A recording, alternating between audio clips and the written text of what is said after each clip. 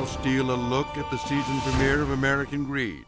In 2007, New Yorker Kenneth Ira Starr is living large, running a boutique financial management firm for some of America's wealthiest celebrities. Ken Starr ran in the right circles. He had the right credentials, rectitude, and propriety, with the exception, perhaps, of marrying a stripper.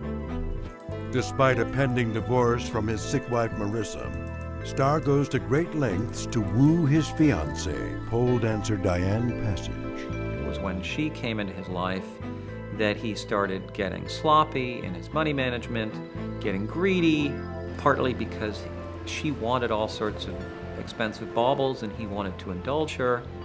And there's no doubt that it became harder for Ken to keep this whole operation afloat. The new season of American Greed premieres Wednesday, January 25th on CNBC.